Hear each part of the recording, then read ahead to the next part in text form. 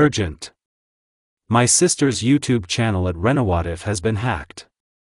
Please be aware of any strange or unusual content posted on her channel as it is no longer under her control. We urge you to subscribe to her new channel, Rena Fiction, to avoid any confusion or misinformation. Thank you for your understanding and support during this difficult time. Hello to all lovers of lemon scenes. I invite you all to my boosty so you can watch your favorite Naruto What If stories in complete comfort. A subscription to Naruto Lemon costs $1.04. The first video with a full lemon is already on my boosty channel. Dare!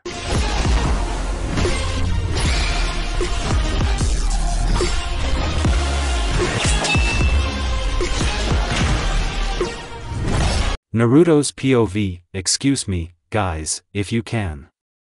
Kami, how hard such elementary words are given. A lump rolls up to my throat, it becomes more and more difficult to breathe, tears flow from my eyes, my hands become numb, and my legs can no longer support my weight. Sakura. I hear Sasuke screaming. But this is one of the few moments when he is sincere in his emotions. I'm sorry, my friend, that I didn't find you earlier, that I couldn't help you before the war. Help him. I will detain them, yes. Oh, Sakura, oh, my dear, you can't help me anymore. Jubi's power is bursting inside me. Even though I'm an Uzumaki, I won't be able to keep his power in this world. No one can. The Sage of the Six Paths was just an exception, and who am I, and who is he? Hold on, Naruto, I'll help you. Sakura and don't. Why you'll only prolong my, agony. I'm taking Jubi with me. I slowly raise my hand and stroke her cheek. Kami, how my whole body hurts. Out of the corner of my eye I notice that my hand is clad in the white sleeve of the robe of the sages.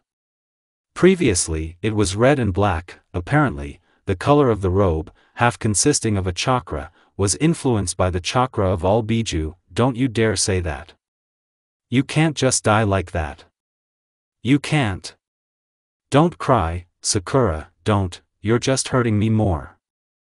I can't stand women's tears, like my father, which my mother often used. How did I know that? When I met the great hermit, I was able to persuade him to summon the spirits of my parents, and they, don't be fools, gave me all their memory and techniques. Thank them for such a generous gift. I am sorry, Sakura, but I won't live long. Step back. How it hurts. The body seems to weigh a ton, how difficult it is for me to walk. Most likely, it is the power of Jubi that is pressing on me. It's not easy to be his Jinchuriki, however. Help me get to Sasuke, don't you dare get up, you're bleeding from your eyes and ears. Idiot, you wanted to die. The girl screamed, which reminded me of my mother. Sakura, I'm telling you that I don't have much time left, so you better help me get there. Good, thank you, Sakura, it will be over soon, I will retire soon. How tired I am, Sasuke, step aside. I shouted with all my might. A friend heard and, releasing a wave of fire at the creatures created by Jubi, jumped back to me. What are you doing? You can't fight now, you're very weak. Naruto, go away, we'll manage, let Sakura patch you up, thank you for your concern, friend, but I'm not a tenant anymore, look. Under his perplexed gaze, I showed him my left hand, on which a black fire was burning. Amaterasu. But how? With trepidation and horror at the same time said the friend, this is the efforts of Jubi. I won't be able to hold him for a long time, I'll help him in the last way I can and go to rest, don't you dare say that. Another one, my heart was beating joyfully, threatening to jump out of my chest. Thank you for your concern, friend, I repeat to him for the second time, but I am no longer a tenant, so wait here for now, I have to complete one small business. With these words, I touched them with my fingertips, instantly clinging to them the seal of stupor. Having somehow created a clone to help myself, I hobble to the monsters frozen in place. Who are you staring at, you freaks? With a grin I pronounce, I add up a series of seals. The monsters, having recovered, realized that something bad was about to happen. The first creature that poked at me was torn apart by the direct impact of the chakra, and the rest were destroyed by the chakra chains, breaking out from behind me. Good technique, however. But I stopped. I need to add a couple more seals. Overcoming the pain that seemed to melt the skin on me. And, although the fire spread faster and faster through my body, burning the remnants of already shabby clothes, getting to the skin, meat and bones. I was in a hurry. Here the last seal was folded, and the fire had already burned both legs so that I fell to the ground. The pain was wild, but somehow I was able to pronounce the key word to activate the technique and hit the ground with my right palm. The left hand was already missing by this time. Fortunately, Amaterasu cauterized all the stumps, otherwise I would not have had time to complete the technique, having died of blood loss a minute ago. The art of Uzumaki. Forbidden clan technique, oblivion. I whispered and hung up. I no longer saw my palm fall to the ground. I did not see how the monsters attacked my body, or rather what was left of it, and began to tear the flesh, stuffing pieces of meat into their mouths. I didn't care anymore, but my plan worked. Fuin paths quickly flowed along the ground, forming bizarre seals, covering everyone I considered enemies, including those raised by shinobi with the Edo Tensei technique. Seals crawled onto their bodies and covered them from head to toe so that not a single fragment could be seen. Here is the last seal wrapped around the head of Uchiha Madara, who was stopped by Obito Uchiha at the cost of his own life. A second later, the seals flash with a bright light, starting to burn with a blue flame. The end of Naruto's POV. A dead silence reigned on the battlefield. The only sound was the crackling of the flames that burned their opponents. Here's the last monster burned out. The seals placed on Sakura and Sasuke have dissipated. Two teammates immediately fell to their knees, unable to believe what they saw. Well, yes, the sight of your friend being torn to pieces by some creatures and immediately devoured is not the most pleasant sight. A loud howl cut through the silence. This pink-haired kunoichi was rolling on the ground, banging stones with her fists. She was hysterical, unable to stop, only continuing to sob hysterically. The brunette was just sitting on his knees, looking at the bloody puddle that remained of his friend. A pool of blood is all that remains of the hero of the 5 nations, who saved the whole world from destruction. A week later, today we are gathered here to say goodbye to, I'm not afraid to say this, the greatest man in the history of the existence of great villages. A week ago, none other than the hero of the 5 nations, Uzumaki Namikaze Naruto, the son of the 4th Hokage, Yellow Lightning Minato Namikaze and Bloody Habanero Kushina Uzumaki left us. This man, like everyone who died in this war, did a lot to save the shinobi world. Let's honor their memory with a minute of silence. Said Hitaki Kakashi, the former sensei of Naruto, Sasuke and Sakura. People sank into silence. About 10,000 shinobi were buried in a cemetery created outside of any village. Grave of the hero was considered by the heads of villages as a tribute to the heroes, burying them in a mass grave, but there was a separate mound of the hero's grave. All the shinobi who survived and a lot of citizens came to say goodbye to him, and the daimyo of the countries were also present, standing silently at the tombstones, bowing their heads, in tribute to the people who died. Many were crying, not hiding their tears. Sakura was one of the first to go to the grave and put flowers, white lilies, which Naruto loved so much, although he diligently hid it from his friends. After Hitaki Kakashi said goodbye to Naruto, Sakura and Sasuke approached the tombstone. After putting the flowers on a small hill, they knelt down on each other. Both silently leaned their foreheads against the tombstone. Sasuke was the first to decide to speak, because he saw that his girlfriend simply did not have enough words for it. Thank you, Naruto, thank you for everything, friend. Thank you for pulling me out of the abyss of hatred. Thank you for saving us all. Thank you for helping me get back to the village, thank you for everything. We will never forget you. Oh, yes, I think you would be glad to hear that everything is fine with Sakura and we will get married in 6 months. Ino found solace in Sae, and Hinata agreed to Kiba's courtship. Neji proposed to Tenten, she replied, yes. Rock Lee started hitting on Karen. Shikamaru finally noticed that Temari was breathing unevenly towards him, and Cheiji fell in love with Kunoichi from the cloud. Karui, it seems. We all realize that we are not eternal and we need to enjoy every minute of our lives, like you. You have never been discouraged, we will follow your example. Thank you for breathing life into me. If it wasn't for you, I would have remained the same stupid and embittered avenger. Thank you, rest in peace, Naruto's POV. Where am I? What's wrong with me? I think I'm dead. Yes, that's right, I died, I couldn't stand the pressure of the Jubi chakra. I'm finally going to see my parents. I wouldn't be so sure about that, young sage. Oh, is that you, old man? Aren't you surprised that you met me again? The sage raised one eyebrow. No, I'm dead. I shrugged my shoulders. Well, yes, it makes sense. The old man scratched his nose. I got up and looked around. This place again.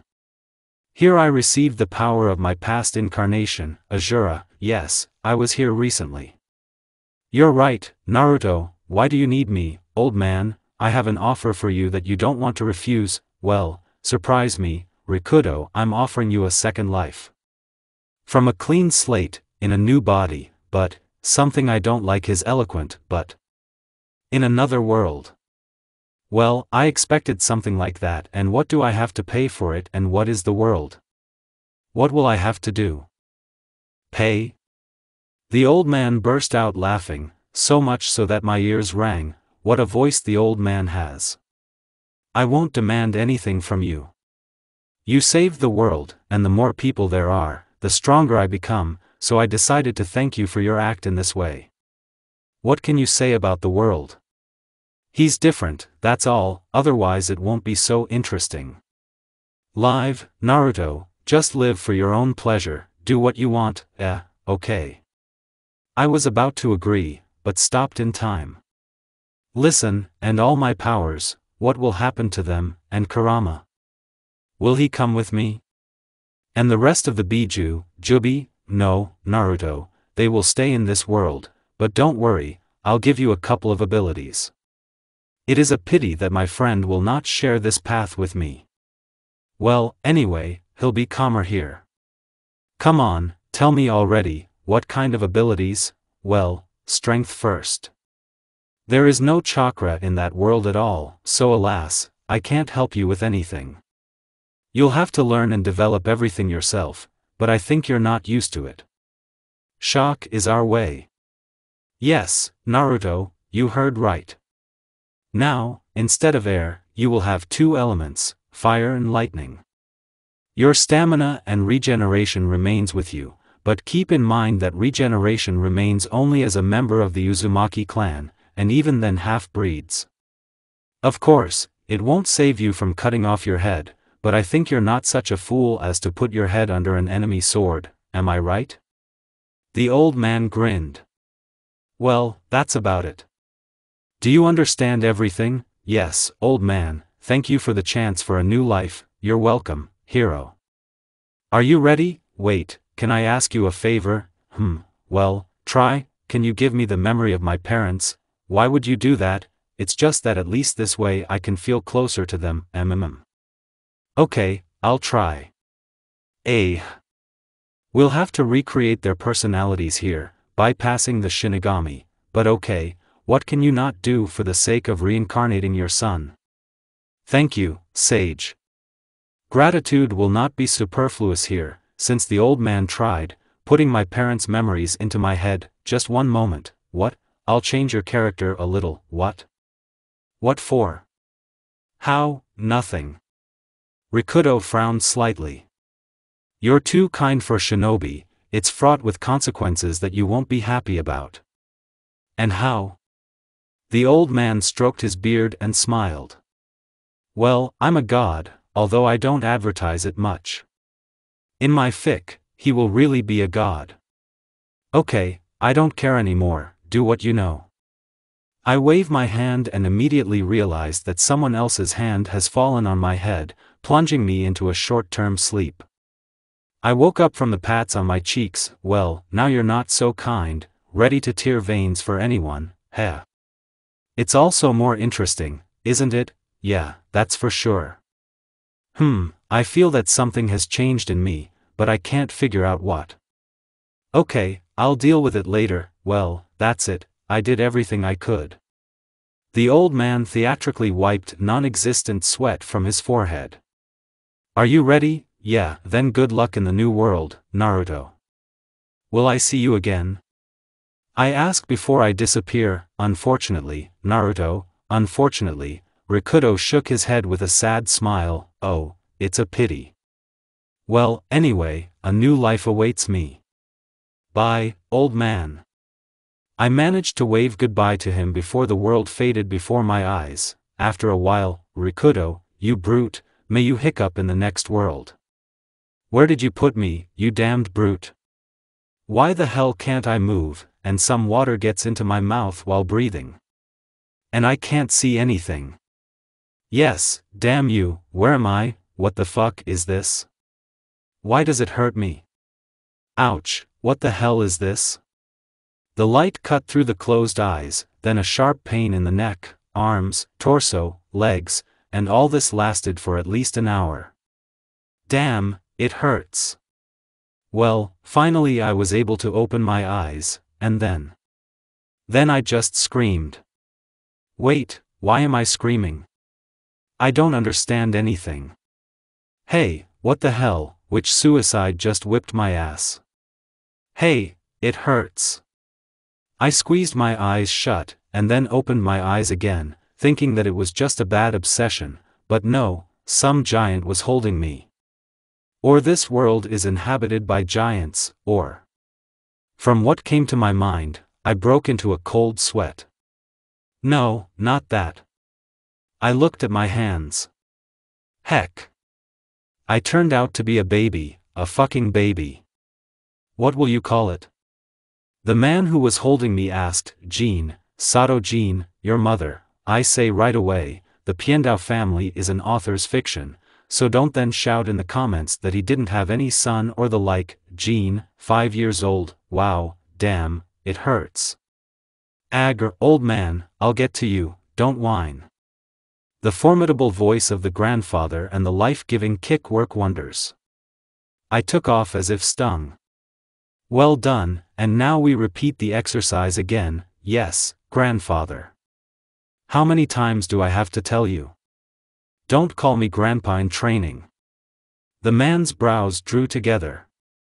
Yes, Master Piendao, I understand. Theatrically bowing my head, I whisper to myself. Harmful old man, what did you say there? Repeat it.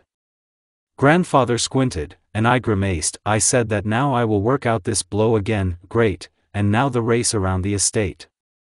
Piendao said when I finished practicing bokken strikes. They didn't trust me with a real sword yet, because they said I was still small. Small, yeah. A young boy with the life and experience of a seasoned killer. My parents' memories are well intertwined with mine, so now I don't really remember how I lived in the past world. There are only skills and knowledge left, but so far I can't put them into practice, because I need to develop my body to a sufficient level, otherwise training will be useless, or even dangerous. That's right, master. Nothing can be done, we need to develop in order to prevent what befell my parents. What happened to them? Everything is simple to the elementary. My grandfather had a son, my father. He quarreled with him to the nines, leaving the house and slamming the door. What was the cause of the quarrel? Girl. Mom was a very beautiful woman. Her father couldn't resist her.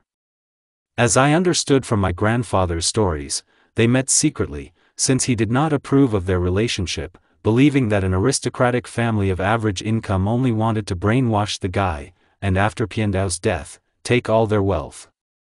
But it wasn't like that. My mother and father loved each other very much, so when my father came to my grandfather and was refused marriage, he quarreled with my grandfather and left home. Father and son did not communicate anymore, but I deviated from the topic. The death of my parents was completely unexpected. I was 4 years old then. Our house was attacked by bandits. My parents were quite rich, after all, one was the daughter of aristocrats, and the second was a brilliant artist whose works were sold for crazy money. I know that one painting was bought by the owner of the fire himself, so our family had enough money for a comfortable life. Well, that's it. Bandits killed my parents, but my father managed to write a letter to my grandfather, and my mother managed to hide me. I don't know why, but the robbers stayed in our house to celebrate. Grandfather showed up after 3 hours, as he lived only 100 kilometers away from us.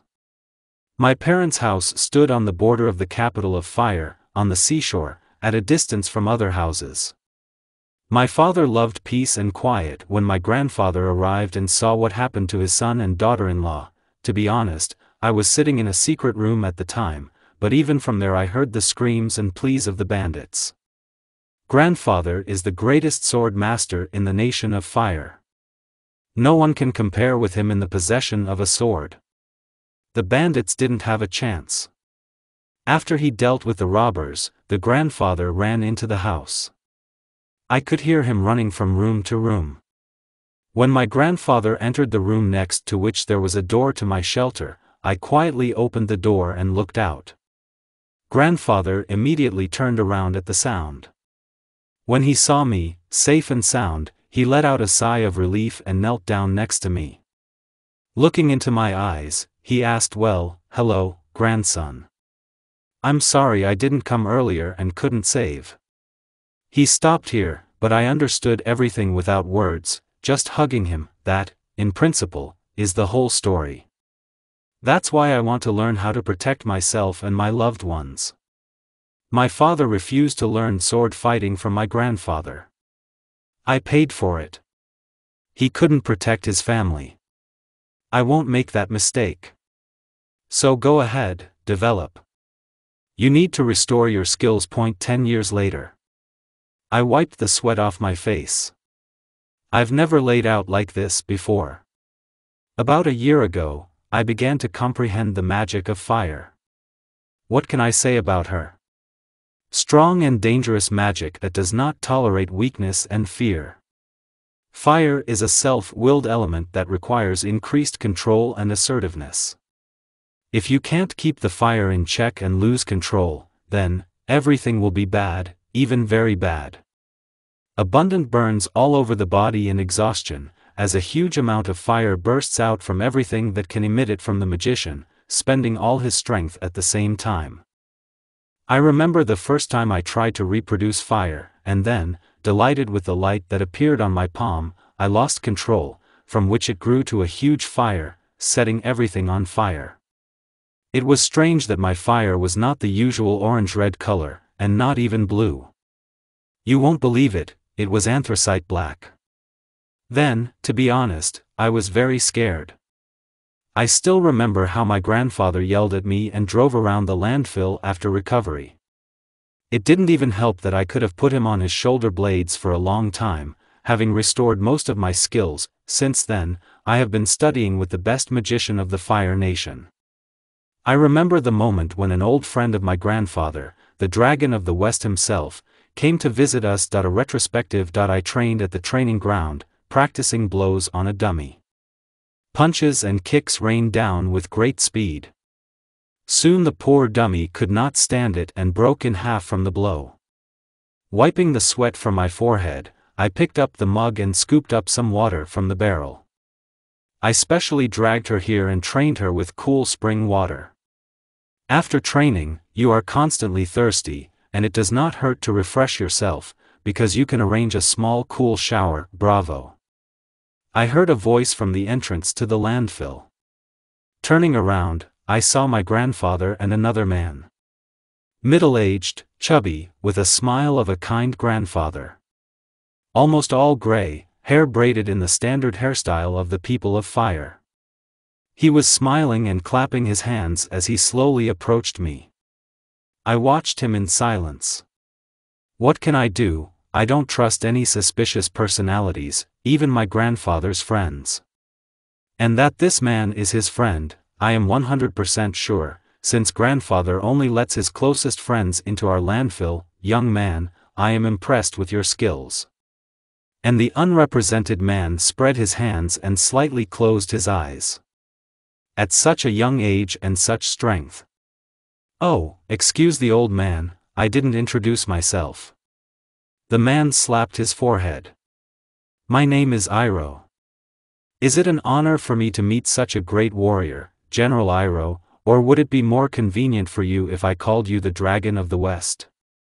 I bowed to the man in a respectful bow, like a junior to an elder. Huh, what a polite young man. Iroh turned to his grandfather. You have a good grandson, Piendao, and a strong one. He looked at me again. Please, Jean, don't be too officious. I don't like all this. I suffered when I was still the heir to the throne. Do you know my name? Of course.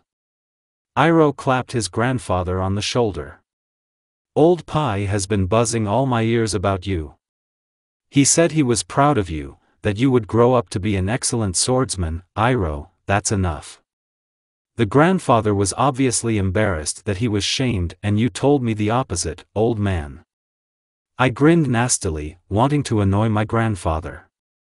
That I move like a sack of shit, ahem, that's enough, Jean. Iroh and I looked at each other and laughed. I think we'll get along. Jean, Iroh looked at me seriously. Your grandfather told me that you have a rather, specific color of fire, am I right? Yes, master. Won't you demonstrate? Okay. I raised my hand and lit a fire in my palm. Looking at Iroh, I saw his eyes widen in amazement. After extinguishing the flame, I took a breath, because for me, even such a manifestation of magic was costly. Heh, that's a surprise. I've never seen this before. The man looked at me slyly. He did not hide my fatigue and slight shortness of breath. Again, I will say that you are a very interesting young man. I think I will help you in mastering your flame. What? That's what I didn't expect. To learn from the Dragon of the West himself. That's cool, damn it, yes, you heard right. I'm wondering what will come of you. I am grateful to you, master. I won't let you down, but I still have training with Master Piendao. Pai, you're so strict. Iroh pretended to roll his eyes. You force your grandson to call himself a master. Let him get used to the rules of decency. Grandfather answered sternly, crossing his arms over his chest. Jean, I've already taught you everything I know. And recently you can already beat me in sparring, so our lessons are over. All you have to do is gain experience in real fights, not sparring. What? Really? If my grandfather and the general weren't here, I'd be dancing with joy. Yes, so I can safely let you go with Iroh, in the sense of letting go? I looked at my grandfather uncomprehendingly, indirect. Grandfather put his hand on my shoulder. I've been discussing this with Iroh for a long time. He agrees to take you as an apprentice, but why? I've seen your attempts at magic. And do you remember what happened last time? Yes, I remember it well. The reminder will stay with me for the rest of my life. I have a severe burn on my entire chest, but I can't help but say that it's quite beautiful, or what? It was in the form of fire, but still, a burn is a burn. Don't worry, Jean, no one forbids you to communicate with your grandfather. Iroh said soothingly, okay. A slight smile crept onto my face. Then go and get ready, we leave in an hour. In the meantime, we'll sit down for a cup of tea and a game of paisho. Two satisfied men left the training ground. The end of the retrospective. I've been living with my mentor for a year now. I must say right away that training with my grandfather seemed like heaven to me, compared to what this dragon was doing. The very next day I moved in with him. He made me show everything I was capable of. Iroh was very disappointed. However, so am I. Without fear of burns now, since the best master of fire magic was nearby, I tried to squeeze everything out of myself, but the result made me very sad. The sluggish jet of black flame that burst out of my fist did not even reach the mannequin standing 10 meters away from me.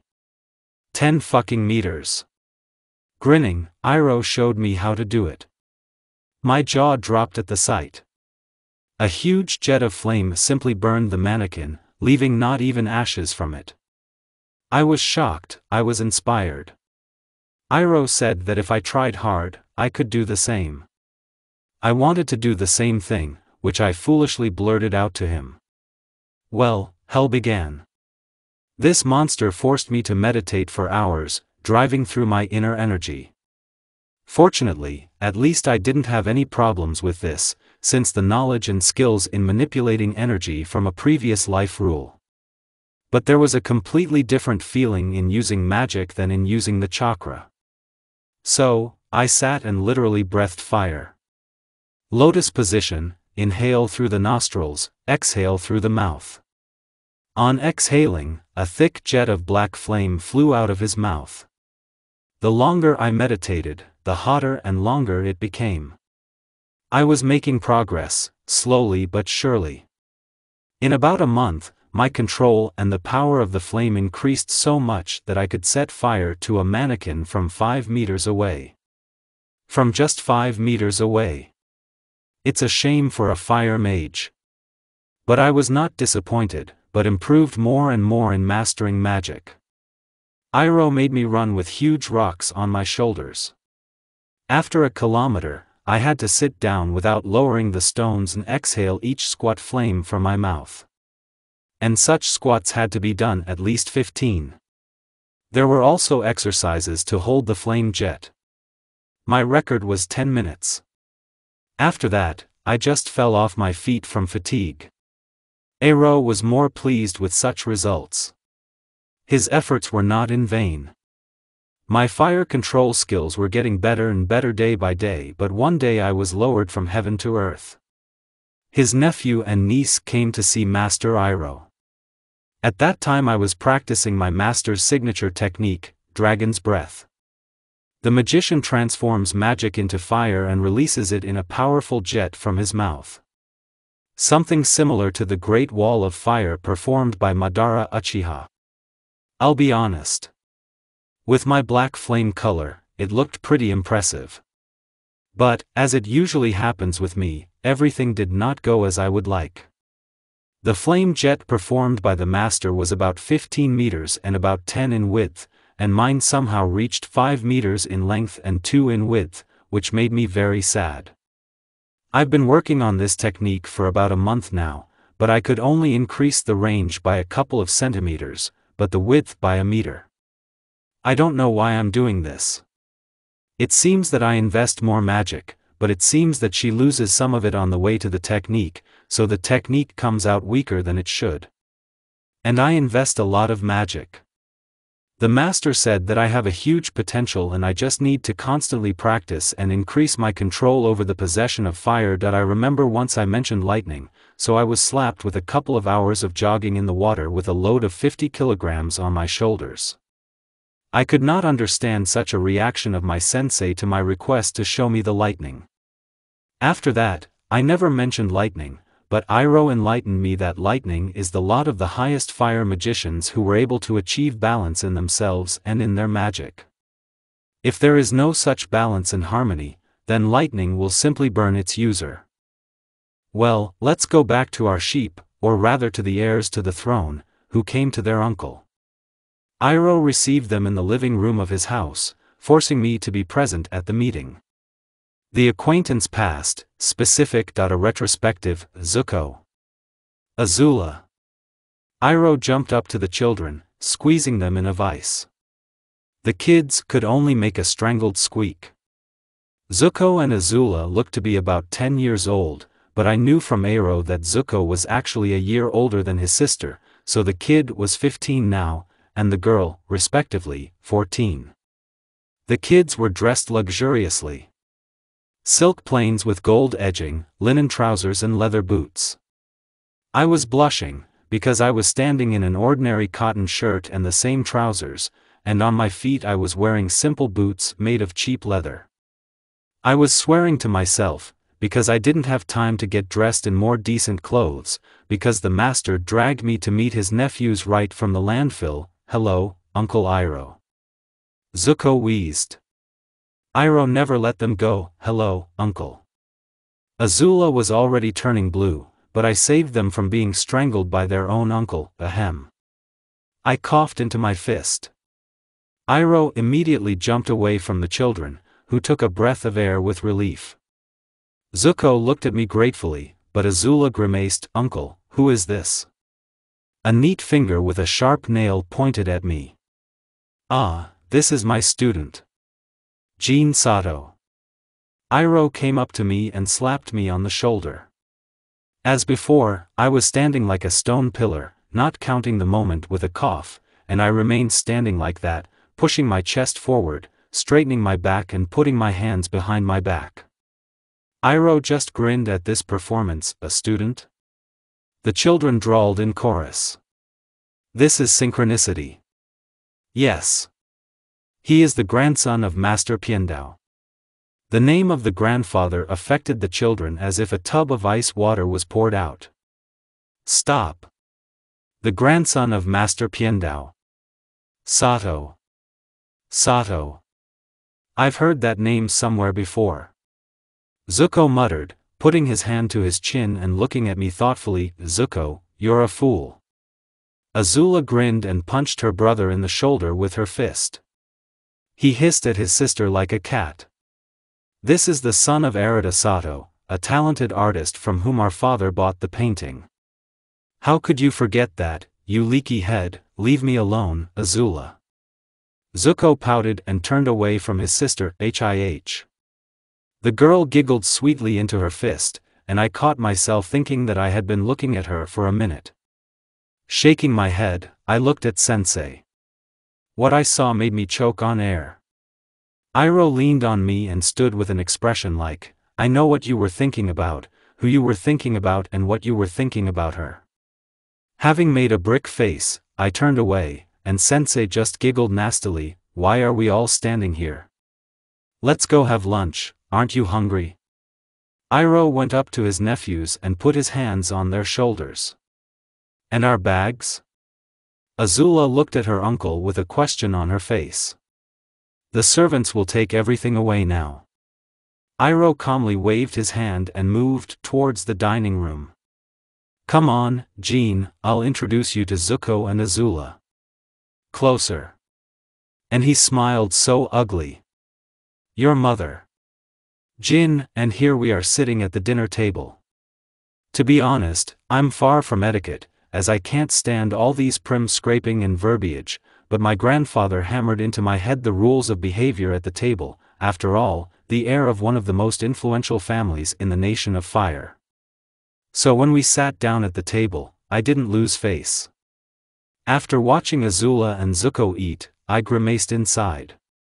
If it was clear from Zuko that he was already tired of sitting and slowly absorbing rice, keeping his back straight and his hands at a perfect 90-degree angle, then Azula seemed to enjoy it all. I've seen her occasionally throw mocking glances at us. It feels like she likes our forced smiles and the cheekbones that come down from them. Soon I got tired of it, so I put the bowl of rice on the table and took a cup of tea. At first, I realized what real tea was only when I came to my master. Iroh was as turned on his tea as he was skilled. I often watched him make tea. It seems to be the usual actions that every person who wants to make tea repeats. But a truly divine drink comes out of the hands of the master. Ero considers it blasphemy to heat the water for tea with his own magic, since then the water gets the smell of magic, and this, I will tell you, is unpleasant. Will it be pleasant for you to drink tea with the smell of ozone? That's what I'm talking about. Raising the mug to my mouth, I glanced at Zuko, who, seeing my actions, followed my example and set aside his bowl of rice. The prince also reached for a mug of tea. Grinning to myself, and leaving the same mask of impenetrability on my face, I took a sip. The burning liquid rushed into the stomach, the tongue tasted, and the nose caught the amazing aroma of simple jasmine tea. I stretched this mug of tea as long as possible, rolling small portions in my mouth. Ero, who was looking at me, just grinned. He already knew how attached I was to this drink. Ahem, the owner of the house coughed into his fist. Azula, Zuko, how is your study in fire magic progressing? I'm fine, uncle, thank you. Azula answered, smiling sweetly, and I again caught myself thinking that I was admiring her. But Zuko has problems, MMM? Iroh turned a questioning look at Zuko, who shot at his sister with evil glances. I'm not good at controlling fire. The guy said confusedly, with his eyes on the floor. Iroh stroked his beard. Jean has exactly the same problems. What? Zuko looked at me in disbelief. And what am I? And I'm nothing, as I drank tea, so I drink. Yes, he has too strong a flame, so he cannot control it at a high level, often losing control and the power of the flame. Loser. Azula muttered softly to herself, but he is very good at fencing and the strongest melee I have ever seen. Iroh continued, pretending not to notice the taunt released by Azula. P.F. The girl snorted. Mages are stronger than some kind of a melee. I sat there and didn't interfere. It was more interesting for me to drink tea without noticing the dispute between my uncle and niece. Azula, do you want to check it out? That's a bug. Iroh gave me a big pig. Come on. Azula got up from her seat and looked at me defiantly. Get up, I didn't understand. What kind of tone is that? Of course, I understand everything, a royal person, but to talk to an aristocrat, and to an elder, in the end, in such a tone. This is too much. Okay, I'll have to teach you a little lesson, girl. I'll teach you to respect your elders.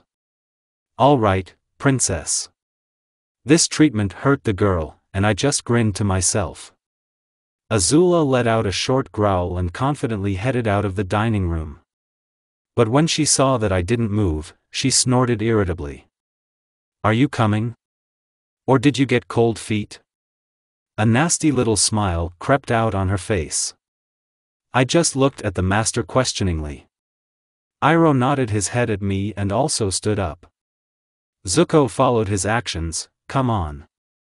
I said shortly and headed for the exit from the dining room. But on the way to the training ground, Azula turned in the direction of the living rooms. I looked after her. What? The girl snorted. I need to change, okay? We are waiting for you at the training ground. She walked away, proudly lifting her nose and keeping her back straight. I just grinned. A third-person view. How can I sit next to him and not blush? Lunch had already started and it was very funny for Azula to watch the family trying to look like intellectuals. But one young man still attracted her. Jin. And he's funny. The girl was so thoughtful that she hardly heard her uncle's question. Azula, Zuko, how is your study in fire magic progressing? I'm fine, uncle, thank you. The girl answered, smiling sweetly, and suddenly caught Jin's lingering gaze. However, she pulled herself together so as not to be embarrassed right there and continued. But Zuko has problems. The brother looked at his sister with an evil grin, but Azula was amused. The uncle continued to torture Zuko, but then the name of Piandao's grandson sounded, which attracted the girl's attention. When she heard that he had the same problems, she couldn't help but let go of the barb. Uncle immediately began to provoke her. Azula, do you want to check who is stronger, magicians or melee fighters? Azula, as a fiery girl, could not ignore such a challenge and immediately agreed. Jin's princess treatment hurt her, but at the same time the young man became even more attractive. She moved into the room to change clothes, and the young, and not so young, people went to the landfill. Since lunch, Azula had been chasing thoughts about Gina in her head and could only voice them alone with herself. Melee, pft, harder, pft. As if he himself doesn't know what magicians are capable of. But he's like that, the girl couldn't find the right word, silent, but at the same time courageous or something. The girl felt like she was about to blush again, but immediately reproached herself, since it was time to go out. Jean, a few words. Iroh beckoned me with his finger, sending Zuko ahead. Master? Jean, don't give it your all. Iroh frowned and looked at me sternly. There was concern for his niece in his gaze. Yes, master. I won't hurt her, I'll just roll her around the landfill so that she doesn't let her playful tongue loose in my direction anymore. Well, that's good. Be gentle with her. The master chuckled and headed out of the house. I will, master. I whispered, following the master. When I arrived at the training ground, the first thing I did was take off my shirt, exposing my inflated torso. Of course, I left my boots and trousers in place. It is not for the heir of Master Piandao to run around in his underpants in front of the children of the Fire Master. I'm ready. It was heard from the entrance to the landfill. Everyone turned there at once. Azula was standing at the entrance, dressed in white training clothes, a white shirt buttoned up, white trousers tightened with a leather belt and tight-fitting legs, women's combat sandals, and her hair was pulled into a high ponytail. I admired it. Damn, again. I already feel like a pedophile. Although, there was something to admire. A pretty face, slender legs, a chiseled figure, a small but neat chest, which was quite large for her age. Then I remembered Tsunade. That's it, I didn't look there anymore. Great. Iroh was positively beaming.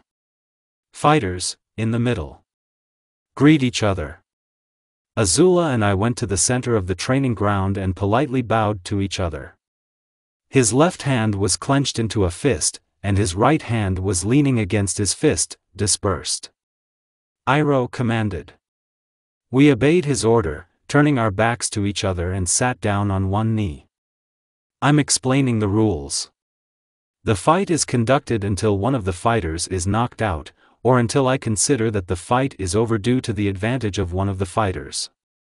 Is that clear? A nod. Ready? Another nod. Let's get started. Instantly getting to my feet and turning around, I saw Azula already running at me. Quick, I didn't expect this. Getting ready to deflect the blows, I stood up in a stance. This fighting style I copied from my father's last body. Minato was an outstanding melee fighter. The right leg is pulled back, the left is bent at the knee and put forward. Both hands were positioned in the direction of the opponent. In some ways, this rack resembled the racks of the air nomads I had seen in books. I was completely relaxed. Having worked out the strategy by which I would act, I hurried to put it into practice. Azula was already within striking distance when I smoothly stepped aside, letting her pass. The girl clearly did not expect this, and ran forward a couple of meters by inertia, but then quickly came to her senses and turned to me. But I was not standing at a post and was already in a squat to make a cut, which I succeeded. Azula fell on her back, but quickly rolled to the side, preventing me from kicking from top to bottom. Turning in her direction, I struck a light blow aimed at the head, but the girl was able to dodge and tried to conduct a counterattack to the body, from which I left with a movement similar to a leaf in the wind. With my back to her, I brought my hands back and caught her under the chin. A little tensed, I threw her over me. Ouch! The girl fell on her stomach. The blow knocked all the air out of her. I didn't say anything. Standing in a pose for the start of the fight, I beckoned her to the beginning of the attack. Growling, Azula rushed at me, but at the last moment turned 90 degrees and tried to come to my side. All this happened so quickly that I almost missed the blow, but the reflexes worked out over the years in both this and that lives. Having intercepted her leg, with which she attacked me in the air with a U-turn, I jumped up and tried to hit her, but I couldn't. I just couldn't, so when the girl's face was only a few centimeters away, I just bent my leg at the knee, so she flew in front of her without hitting Azula herself. The girl looked so stunned that she stopped in place, doing nothing. Her eyes were wide with the realization of what could have happened now. I was tall and muscular, under 90 kilograms in weight, so with such a blow I could easily either break her jaw or send her into a deep knockout, adding to this a concussion, which I did not want at all. I didn't want to spoil such a beautiful face, and even more so to swear with Master Iroh. He would have rotted me in training if something had happened to his niece through my fault. Azula was still in the deepest shock, and I still hadn't let go of her leg, so taking advantage of the moment, I pulled her towards me. The girl couldn't stand still. The pose turned out to be quite funny. Since I was much taller than Azula, I was able to lift her by the leg in such a way that she almost reached her head to the ground, but her hair was already sweeping the sand of the polygon. When she came to her senses, she pouted and crossed her arms over her chest.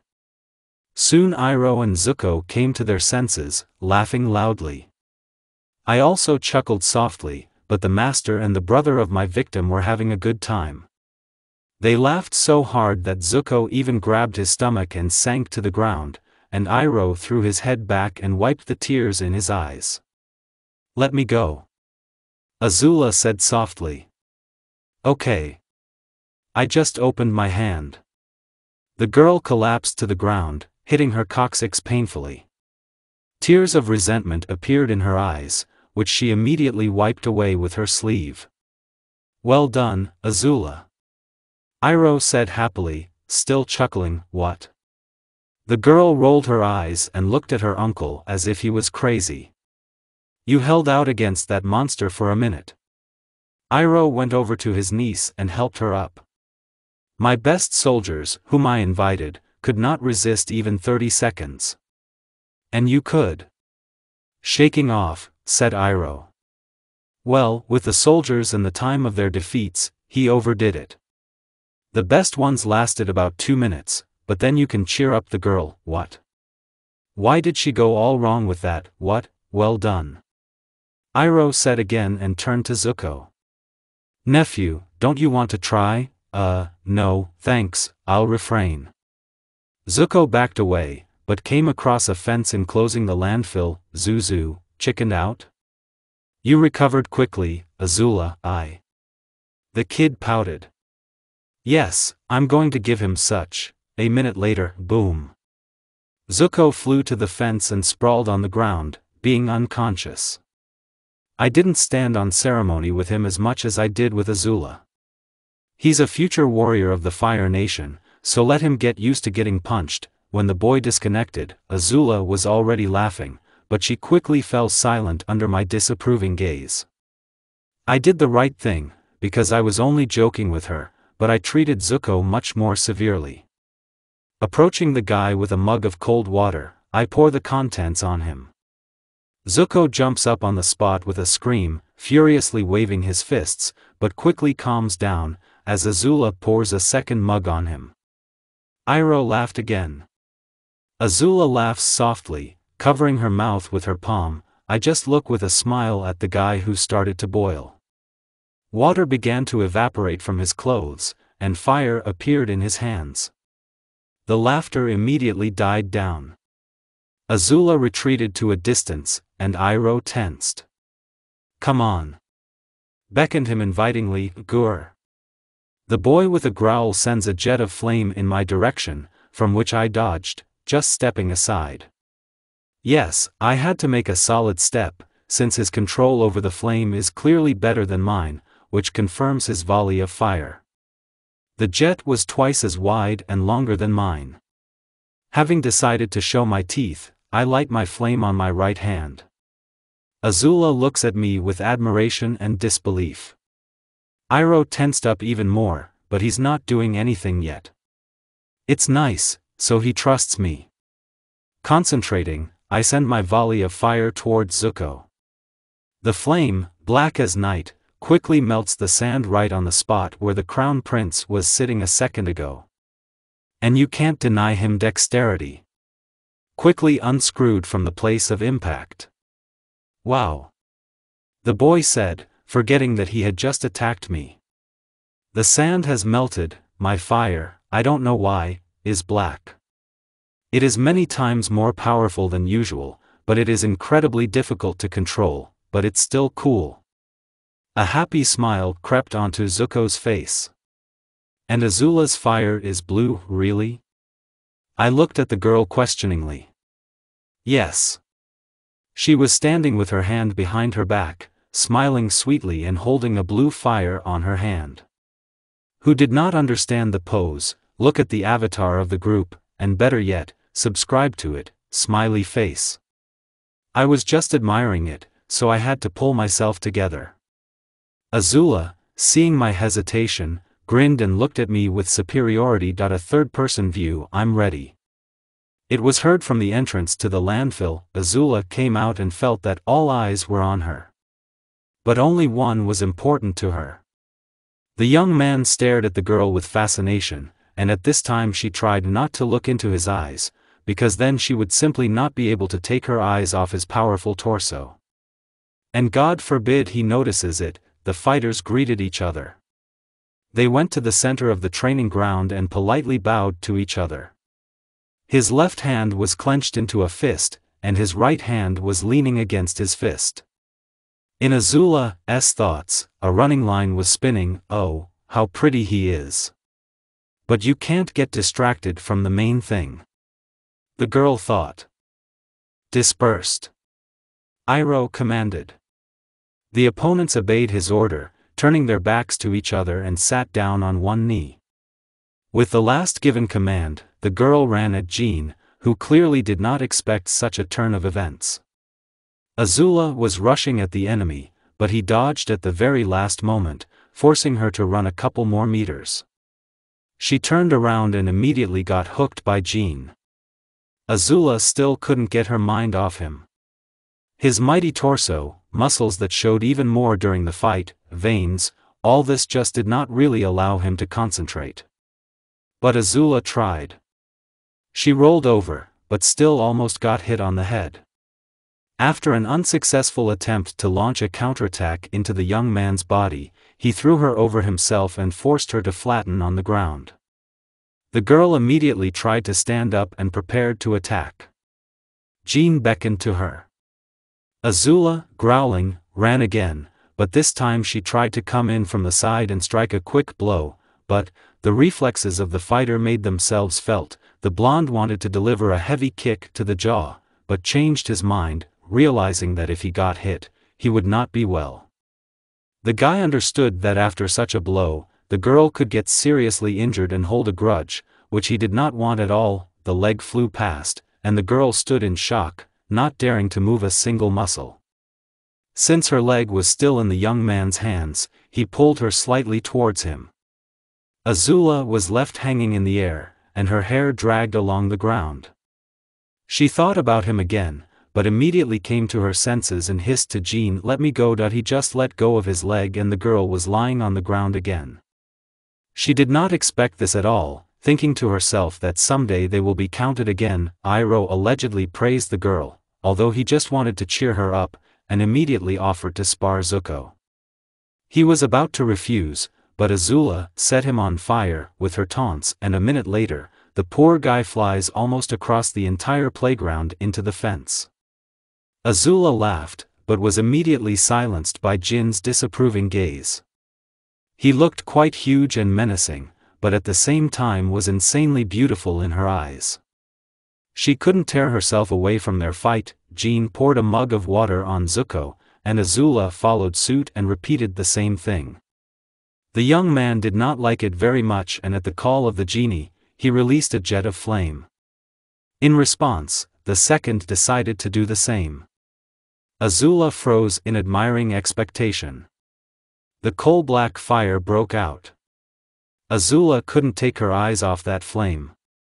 It fascinated, called to drown in it, to dissolve completely. This fire turned the girl on, ignited passion in her. Just like his master. She was thinking, but suddenly she heard her name. Azula's fire is blue. Zuko informed Jean, really? He looked at the girl questioningly. She modestly released a small flame and smiled sweetly, because Jean was looking at her.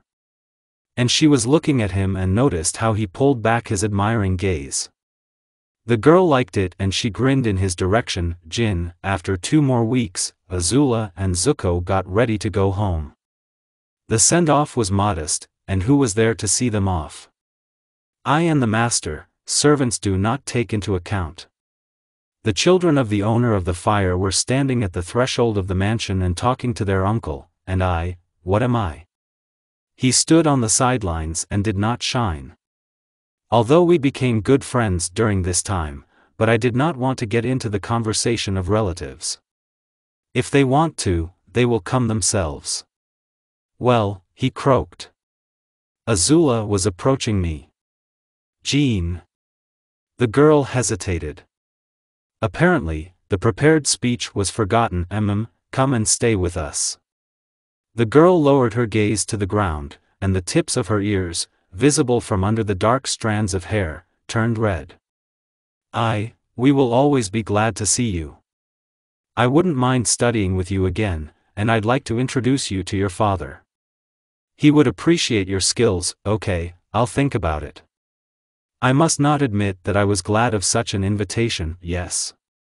Azula looked up at me. It is worth saying that Zuko was taller than Azula by half a head.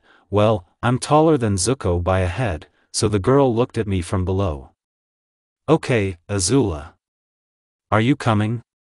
Or do you want to stay with Jean? Zuko grinned nastily. TC, I'll remember that for you, you little brat. I'm coming, Zuzu. The guy immediately boiled over from such treatment, and I just grinned, to myself, of course. On the face, as usual, an impenetrable mask. Bye. Azula waved her hand at me and smiled sweetly. I feel the blood rush to my head from such a kawaii. Bye. I just nodded my head. Bye, Zuko. Yeah. We shook hands. Zuko and Azula got into the carriage.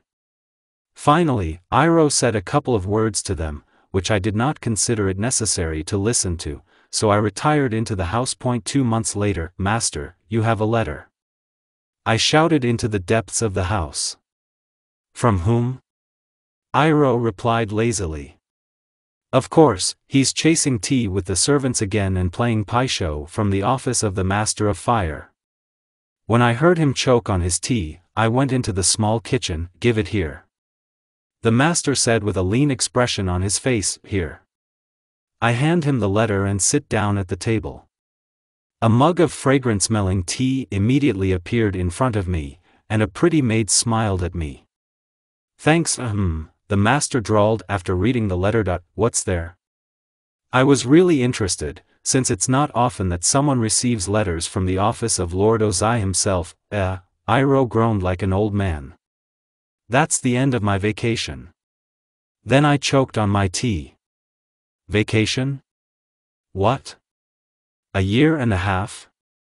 Where has this been seen? And I'm being called back to the war as a general. It's an honor, master. Yeah, honor. Iroh became sad, but the next moment his trademark wide smile appeared on his face again.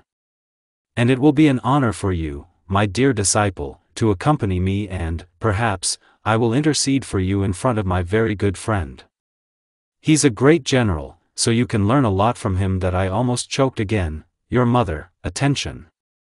The owner of the fire in my fic will be shown a little differently, more precisely, his character, so I don't need to write in the comments later, they say, this is not according to the canon.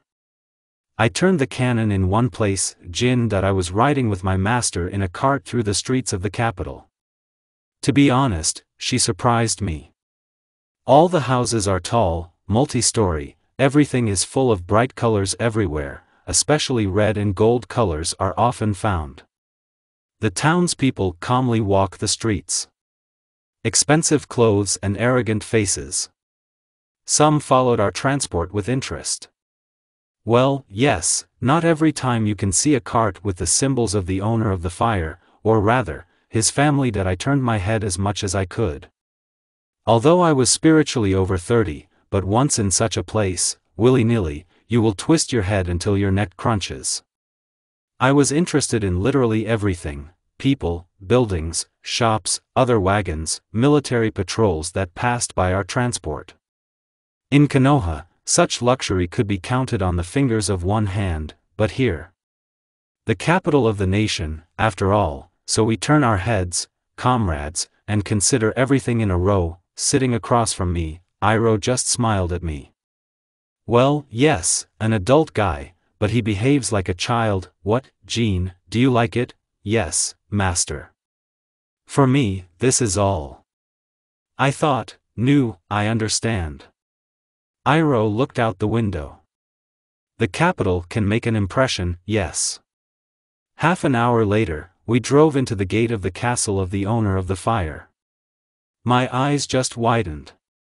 Even the Hokage residence, the tallest building in the village, was tiny compared to this giant. A scarlet and gold palace with tiled roofs. On the walls there are drawings of dragons made in gold, majestic columns, guards standing at their posts harmoniously fit into the picture of the palace. The cart stopped at the steps leading to the door, or rather the gate. And on the threshold he met us. Seeing my reaction, Iroh only shook his head with a smile. Yes, Jean, this is my brother, the Fire Master Ozai, Iroh. The deep bass voice of a man dressed in a luxurious outfit of scarlet heavy velvet, embroidered with gold, echoed around the neighborhood. How glad I am to see you. The man shook hands with the master, and a second later grabbed him in his arms. My jaw almost dropped. To be honest, I imagined the owner of the fire a little differently. Hello, Ozai. Iroh hissed into his shoulder. To be fair, I would like to note that Ozai was a head taller than his brother and much fitter. Not a reproach to the master, since I know what this plump little man is capable of. How is your health? Have you recovered from your wounds? Yes, brother, everything is fine, thank you for your concern. Where are Azula and Zuko? Oh, they're waiting for us in the dining room. Who's that with you? The man's gaze fell on me. In order not to betray their emotions, I had to put on a mask of indifference. This is my student, Jean. Was it my imagination, or was there a note of pride in the master's voice? Yes. Ozai narrowed his eyes. Interesting. My brother doesn't take anyone as an apprentice. Good afternoon, Fire Master, Ozai. I make a ceremonial bow. No wonder my grandfather drilled the art of etiquette into me. Oh, you're an aristocrat, aren't you? The man turned to the master. Yes, this is Piandao's grandson. Ozai's eyes widened for a second, but after a moment he took control of his emotions. Interesting. Putting his hand to his chin and starting to stroke the little goatee, the owner of the fire turned to his brother. So, let's not stand on the street. You must be hungry? Yes, I wouldn't mind a mug of jasmine tea. Yes, me too, brother. With a hand on Iroh's shoulder, the men headed for the palace. Jean, come on. Yes, sir. Bow again. Passing through the gate, I found myself in a huge corridor. Everything screamed about the wealth of the owners and the importance of the place.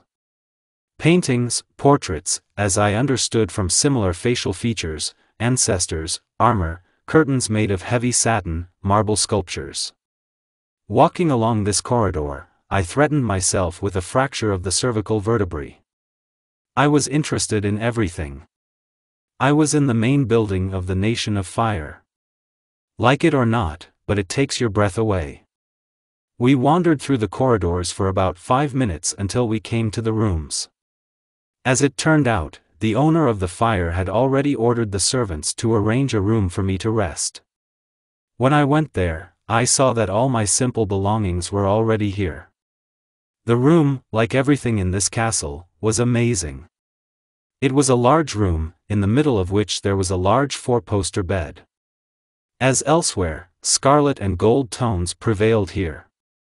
A huge room that would probably fit 5 of my apartments. Yeah, the owner of the fire lives richly. Well, that's why he's the ruler. There was a knock on the door. Not knowing who it could be, I went to the door and opened it. Azula was standing on the threshold. "Good afternoon, Jean." The girl indicated a slight bow with her head. I was lower than her in origin, so I bowed my head in a bow. "Princess Azula." The girl smiled. "Father sent me to escort you to the dining room. The castle is big, in case you get lost." And such a sly, haughty smile.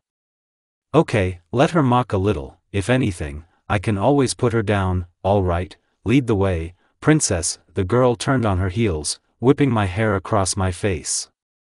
I noticed that her ears were a little red. Grinning to myself, I closed the door and followed the girl. We walked for quite a short time, some 3 minutes. Corridors were replaced by corridors. Yes, if it wasn't for Azula, then I could have gotten lost here. As mentioned earlier, either portraits or paintings hung on the walls. And then one of them hooked me. I stopped in front of a painting that depicted a faceless fire master with a dragon wrapped around his neck. The reptile's muzzle was in line with the human eyes. Azula, apparently sensing that I had stopped, turned around. Slowly coming up to me, she stood next to me. So we stood around the painting for a minute, in silence. But soon the silence was broken by the girl. "Did your father paint this picture?" The girl asked almost in a whisper. I just nodded my head silently. He was a real master of his craft. I felt a lump in my throat. Overpowering myself, I answered, but his skill did not help him to protect his mother and himself. The girl looked at me reproachfully, but I ignored her, unable to take my eyes off the picture. "I won't let him make mistakes." "Good words, young man." We turned around. At the end of the corridor stood Lord Ozai. There was a faint smile on his face. He walked slowly towards us. Standing in front of the painting, he sighed. "Your father was a genius. I bought not one painting from him, but several, only it was not advertised." "Why?" he asked me about it. "Why? I don't know." Ozai shrugged and then put his hand on my shoulder. "I know from Iroh that you have great potential. If you want to protect your loved ones, your people, then I suggest you enlist in the ranks of our great army." I wanted to do it anyway. "Well done. If you want, I can conduct separate tests for you. You can get the rank of an officer right away, and then it's not far to the general." "According to my brother, thank you, but it's not worth it." I lowered my head.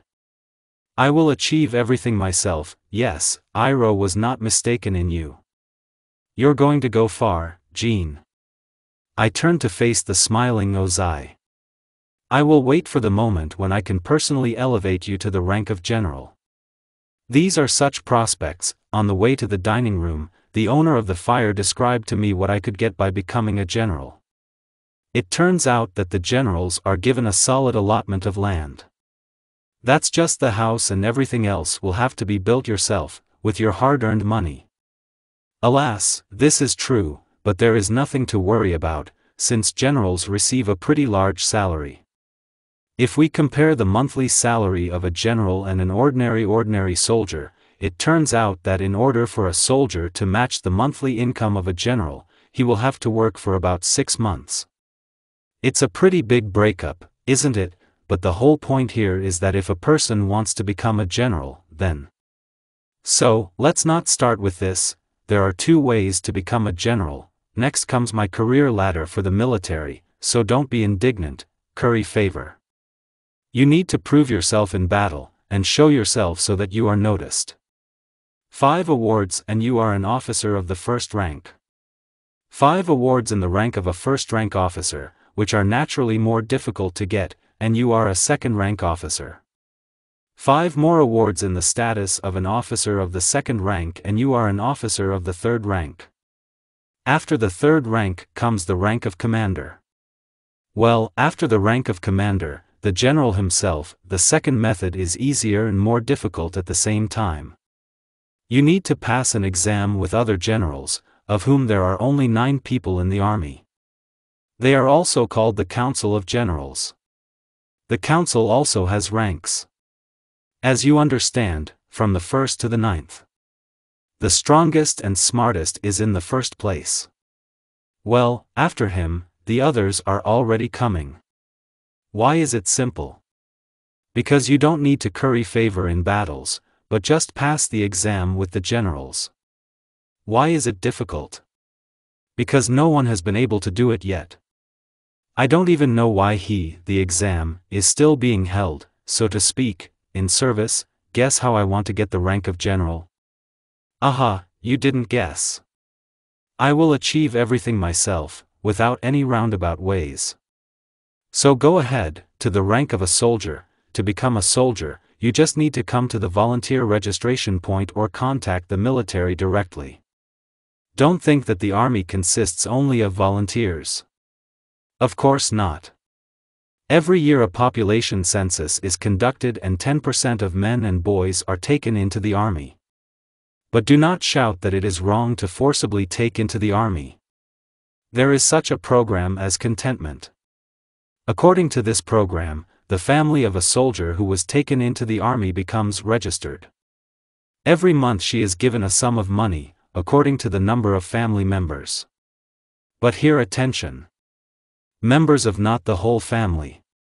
Moms, dads, grandparents are not included here, only the wife and children. Yes, this is strict, but otherwise the state would be on the verge of a crisis. Therefore, there are enough volunteers in the army. It's funny that the general, officers and commanders are also given a surcharge, although they receive substantial sums for their service. Oh, yes, you're going to say that now, the generals are just sitting in the headquarters and drinking tea. No.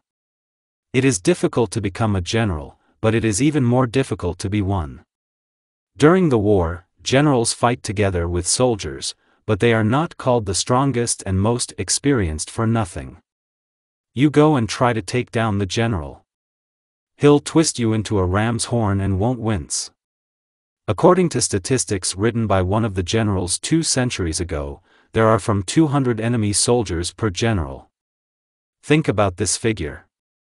From 200. Not before, but from, and it is not yet a fact that they will be able to win.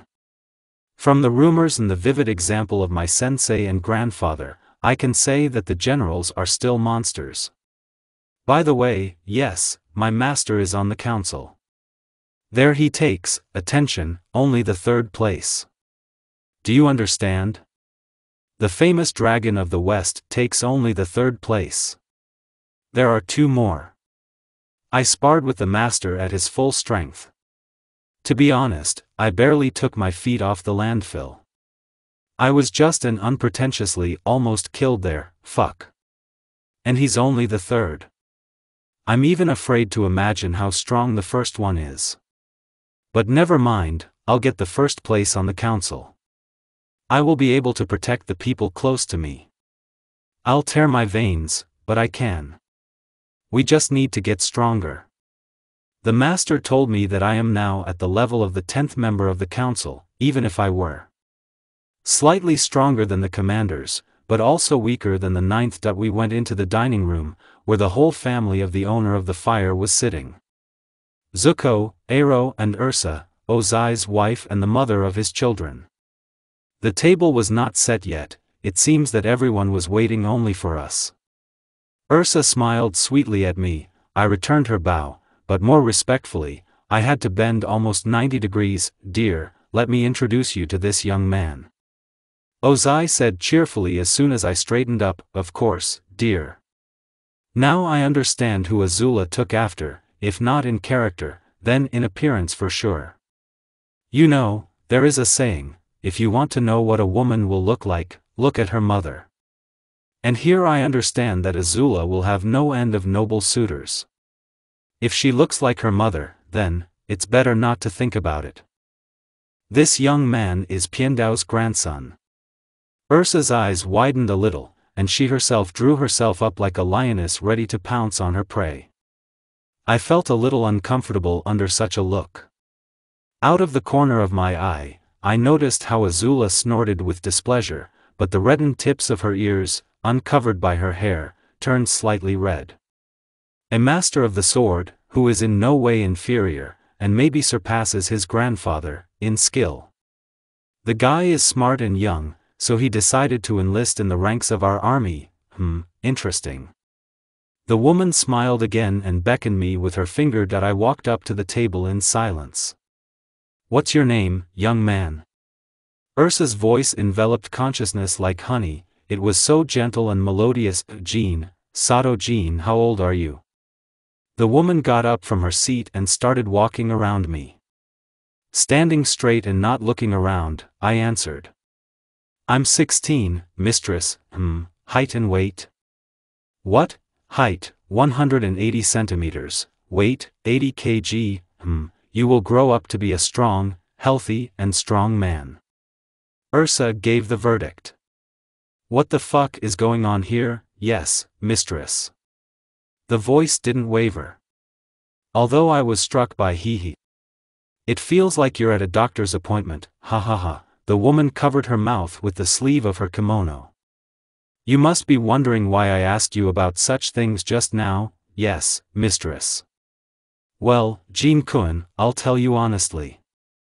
Soon my daughter will reach the age when she will be able to choose her fiancé. Should I continue further? The woman smiled slyly.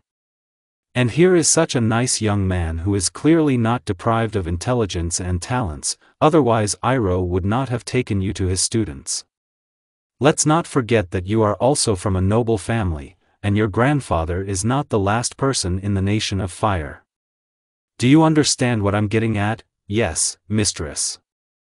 And only one phrase turns in my head, which, I feel, will become my constant companion, your mother. So, hello everyone.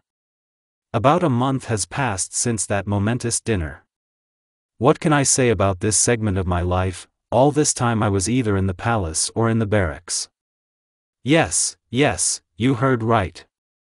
I became a soldier after all. But what's strange is that when I was signed up as a volunteer, I didn't experience any special emotions, although before that it was my dream to become a soldier. Strange? I do not argue, but I cannot explain to myself such twists of my psyche. It wasn't so bad in the army. 3 meals a day, and very plentiful. The army got very high-quality products. And in general, almost everything is the best. It was obvious that the owner of the fire was taking care of his soldiers. But preparation is a completely separate topic, so, the schedule we had was this: rise at 6 o'clock. This was followed by a cross as a warm-up. Ran 5 kilometers. Well done, you deserve breakfast, and if you didn't run, then, alas, you don't want to eat so much, so please go and follow the following instructions of the commanders, while everyone else who coped with the task will eat. After breakfast, well, who got it, we were driven to the offices. There we learned the theory of warfare, operations, tactics of action by a detachment or a loner, physiology, psychology, mathematics, statutes, history, platoon compositions, and the like. We were loaded with material mercilessly. Sometimes my head just swelled from the information that was dumped on us. Moreover, if the next day you do not tell by heart everything that you were told in the last lesson, then you lose, for the first time, daytime sleep, for the second, the only weekend of the week. It was powerful, I'll tell you. Well, it's not about that now. Theoretical classes lasted 4 hours, after which we were kicked out of classes to the landfills. There, as we were told, the first months will determine what each soldier is capable of and where it will be better to determine him. The enforcer, the magician, or the magician enforcer. Oh, yes, I forgot to say that the ability of a soldier to wield fire magic was also determined there. If the magician's reserve allowed him to fight a long battle, then he was identified as magicians, if not, then as security forces, soldiers who do not use magic in battle. But the magician enforcer is a completely different topic. In order to be signed up as a mage enforcer, you had to have a huge reserve and stamina. Specially for this purpose, a special training ground was equipped, where the soldier had to release his magic as long as possible, and then go and perform strength exercises. When I passed this test, I was carried out of the training ground on a stretcher. After that, I lay in the infirmary for about half a day, because during the test I earned myself a complete depletion of the magical reserve and was so tired that I could not move a finger. But the inspectors were very happy with such a replenishment, since the army was based on magicians. Then there were security forces, well, least of all there were us, security magicians. Not everyone could pass this test, that we were chased like dogs at the training grounds. We ran, jumped, did push-ups, pulled up, engaged in hand-to-hand combat. I can safely say that in hand-to-hand combat and sword fighting, I was ahead of the whole planet. That's what life-giving workouts with Grandpa do. By the way, Piandao was one of the most revered soldiers in the army, although some considered him a deserter when he left the ranks of soldiers, but there were a minority of such. For the rest, he was a real idol, and when they found out that I was his grandson, there was no end of those who wanted to get to know me. After classes at the training grounds there was lunch, and after lunch there was sleep. Some particularly unprepared guys and men simply fell on their beds after eating and immediately fell asleep, as the load on the mind and body was simply incredible. But this is only at first. A month later, many got used to it, so those who crawled to the beds like a mummy were no longer there. Well, or almost none. There was one kid who was about a year younger than me. His name was Wong. So he was so frail that I constantly helped him crawl to bed. I was amazed at his tenacity. The guy, like me, volunteered to join the ranks of soldiers, voluntarily agreed to the hell that was happening here. Once we had a dialogue. Wong, can it be enough already? I helped the kid put his carcass in the bunk. You'd rather drive yourself to the grave that way than become a soldier. I'm sorry, Gene, but I can't. A blissful smile spread on the guy's face when he was able to lie down on the bed. You'll ruin your health. Why do you need it? I have, Wong coughed. I have my mother and sister at home, no one else. The mother is ill and cannot work. We need money for treatment, and here, I hear, they pay well. After calculating, I realized that I would need to serve in the army for several years to save money and take my mother to a healer. How much do you need? 1,000 yen. Wong grimaced. Wow, a lot. Yes, that's why I signed up as a volunteer. So far, my sister is taking care of my mother, to whom I give half of the allowance that we are paid here. They have enough, but I'm not starving here. I was thinking so hard. Wong is a good guy, but for me 1,000 yen is not a problem. Wong, listen at that. The guy turned his head to me. I will give you the amount you need for your mother's treatment. So to speak, on credit, so that you don't relax, what? He groaned and tried to get up on his elbows, but I put him back on the bed. Yes, I'll help you. Jin. I don't know what to say. Tears began to come to the guy's eyes.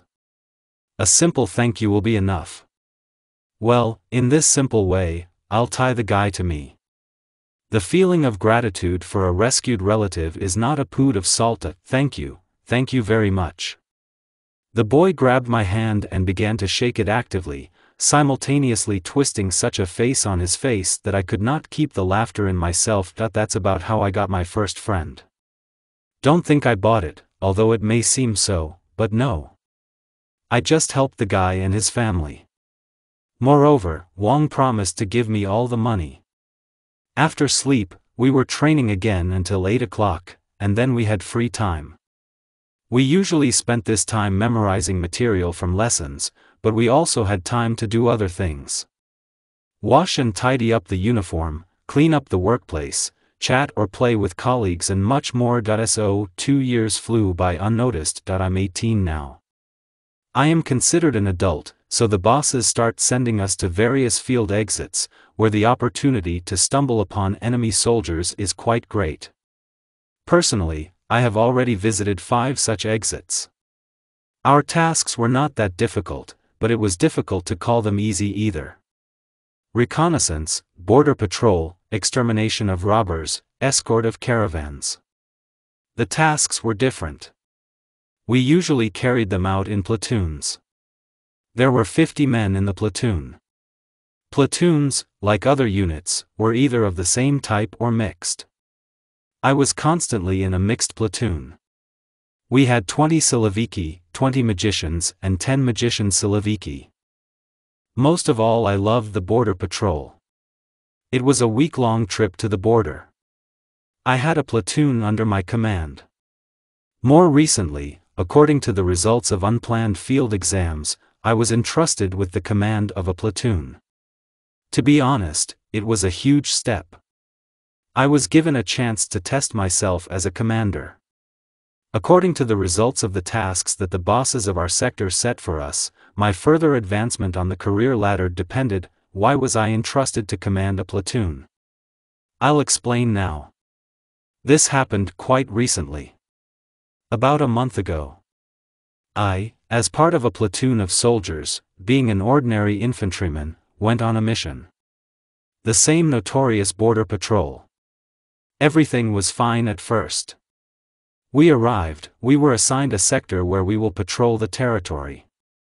Having moved away from the front headquarters, we must not forget that we are in strained relations with all states. We camped on the border section. For the first 2 days everything was quiet, but on the 3rd day misunderstandings began. At first, when we woke up in the morning, we did not find one sentry. After sending a report to the headquarters of the Falcon, we began the search for the missing. The soldier was found 5 kilometers from the camp, beyond the border of the country of fire, on neutral territory. He was dead. Having raised the alarm in the camp, we strengthened the patrol and night duty. The 3rd day has passed. Everything was quiet at night. On the 5th day, the camp was attacked. The soldiers of the land of the earth sneaked into the camp at night and killed our commander without touching anyone else. I had the feeling that they were playing with us like a cat with a mouse. Everyone in the platoon knew me. They knew what I was capable of. That's why they spontaneously appointed me commander. After sending the report to the headquarters, I received the following instructions. If possible, capture the attackers. If this fails, kill them. It was necessary to hold out until the approach of another platoon sent to reinforce us. It was a day's journey to our camp at a fast pace, but I didn't really hope for reinforcements. You'll have to do everything yourself, with your platoon. Well, I'm not used to it. On the 6th day, immediately after receiving the letter from the headquarters, I actively started digging up the camp. A moat was dug around it, which I and a couple of other magicians burned with flames. Since the ground was almost all sand, the surface of the moat was covered with a thin crust of glass. If you break it, there will be an extremely unpleasant sound, as if a fork is being driven on the glass, so it has become much more difficult to get to us from below unnoticed. On the surface, we drove stakes into the ground, placing them around the perimeter of the entire camp. A fishing line was stretched on the stakes, to which all the strumming objects that they could find were tied. If the line is touched, then we will hear and have time to react. I also thought of filling the moat with flame, putting one magician enforcer in meditation, to maintain the flame. The magicians will have to take turns so that the flame does not go out. Yes, it unmasks, but the camp itself is not that it was too inconspicuous, so we don't lose much from it. We have put up what obstacles we could. It remained only to wait. It was clear that there was a detachment of magician saboteurs of the land of the earth on our border, so it was necessary to lure them into a trap and exterminate them, if possible taking a couple of prisoners for interrogation. The first half of the day passed calmly, no one saw anything suspicious, but I constantly reminded my people not to lose their vigilance and not to relax. They followed my instructions without question, for which I was very grateful to them, since our lives and the successful completion of the task depended on their and my vigilance. I was rightly afraid of the earth magicians, as I had seen enough of what they had done to the inhabitants of my village as a child. It was enough for me to get a strong dislike for them. In the afternoon, when the soldiers had already had lunch, I changed the sentries, letting them rest, and I went to inspect the camp. At first, everything was pretty decent. Our traps were not broken anywhere. But now, approaching my tent, I saw a small, barely noticeable path where the ground was slightly raised. It was a characteristic sign of the underground navigation of the earth magicians. Oh, shit! I swore in a whisper. Slowly, trying not to betray myself, I drew my sword from its scabbard. Quietly approaching the tent, I lifted the edge of the canvas with the tip of my sword, seeing the back of a man in a green uniform and with a large hat of the same color as the vest. He was so engrossed in digging through my documents that he did not immediately hear a rustle behind him. In one powerful step, I overcame the distance separating us and struck at the carotid artery, instantly cutting off the enemy magician. I was wildly lucky that he didn't notice me before, otherwise I could have had problems.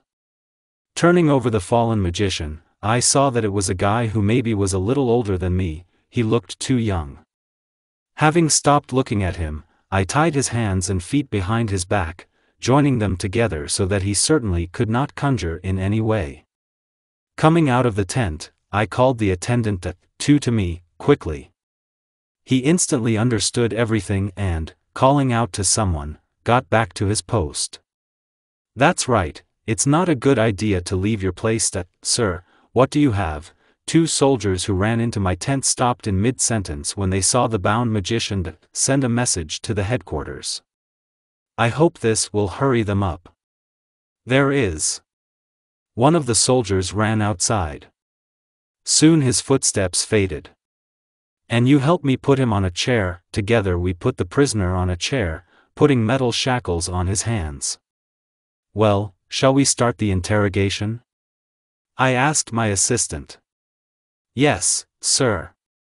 He nodded his head and patted the sleeping beauty on the cheeks. He doesn't wake up. We need something more effective. I looked around.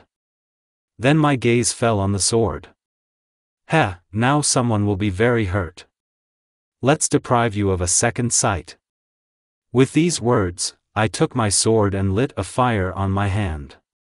Having heated the blade, I applied it to the prisoner's feet. There was smoke, and the tent smelled unpleasantly of burnt meat. The prisoner immediately woke up and screamed in pain. My assistant gave him a hard blow to the solar plexus, and then prescribed it to the jaw. The scream was interrupted. The prisoner was now only moaning in pain. I felt no pity, and neither did the soldier. Sorry, I forgot to ask. What's your name? Lin, Mao Lin, sir. Great, Lin, I like your approach to business.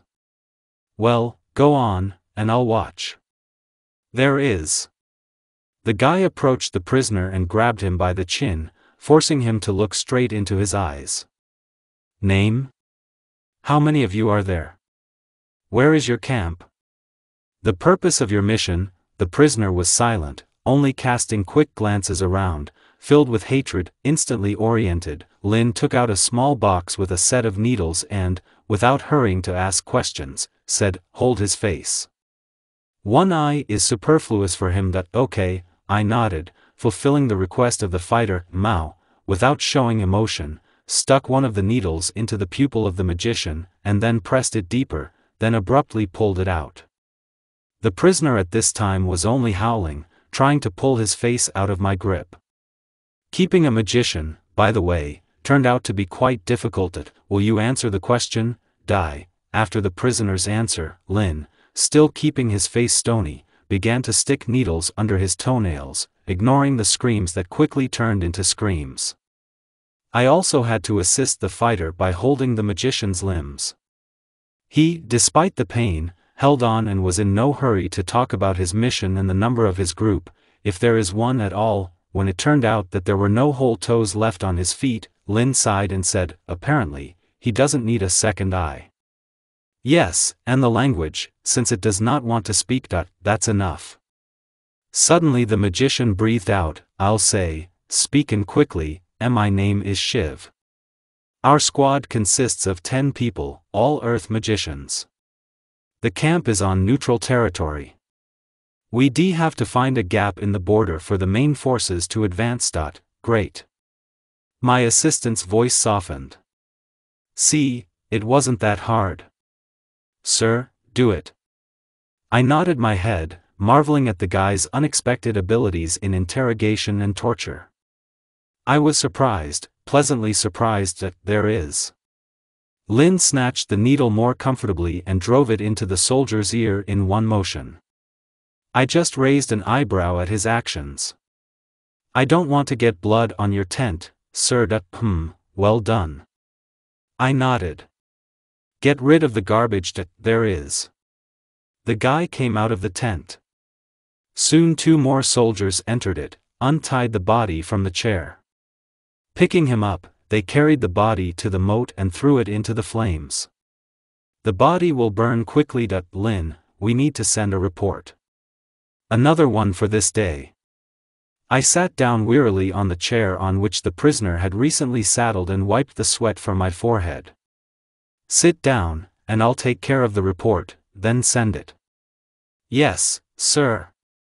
The guy stood at attention, and then, pulling a chair to the entrance, sat down on it. Well, let's go. It took half an hour to fill out the report. I described everything that happened here, separately noting the sergeant and his skills. I think he will be thanked or paid a little more. Yes, not the point. When I finished writing, I leaned back in my chair, crunching my back. Sergeant. Yes, sir. The guy slowly got up from his chair and, adjusting his glasses, came up to me. I just grinned at his laziness. Somehow he reminds me of Shikamaru. How are they there, I wonder? Here, send this to headquarters. With these words, I hold out a rolled-up parchment. There is. Taking the scroll, the guy left the tent and wandered to the postal falcons. I liked these birds. I'm even thinking of taking one for my personal use. And what? Ozai has, and what's worse for me? No, well, it's clear what, but it doesn't change the essence. Sir, I sent the report. The sergeant's long-haired head looked into the tent. Great. Getting up from the chair and throwing on a soldier's jacket, I left the tent. Lin, General Assembly, do not touch the sentries. There is. 5 minutes later, all my fighters, consisting of 40 people, are standing in front of me. The sentries were standing at their posts, diligently watching. It's a pity for our commander and that sentry, but this is war, nothing can be done. So, fighters. I give Tsu. We need to rest, because I feel they won't let us do this until reinforcements arrive. We will sleep during the day, there will be no such luxury at night. I don't know why this is so, but just trust my chuka. Don't tell them that I'm a professional killer with many years of experience. The headquarters responded to us by sending more people to help, but before they arrive, we need to survive and hold this sector at any cost. I forbid anyone to die. Do you understand? Yes, sir. Or 40 gulps slightly stunned me. Great. I clapped my hands. Sergeant Mao Lin, get out of line. There is. The guy took 3 steps forward. All around. Lin turned to face his colleagues. This is Sergeant Mao Lin, if anyone doesn't know. I'm appointing him as my assistant. Obey his orders like mine. Is that clear? Yes, sir. The harmonious chorus again slightly stunned me. Then now I give you 10 minutes to finish all your business. After this time, I want to see how you will sniff in all 3 holes.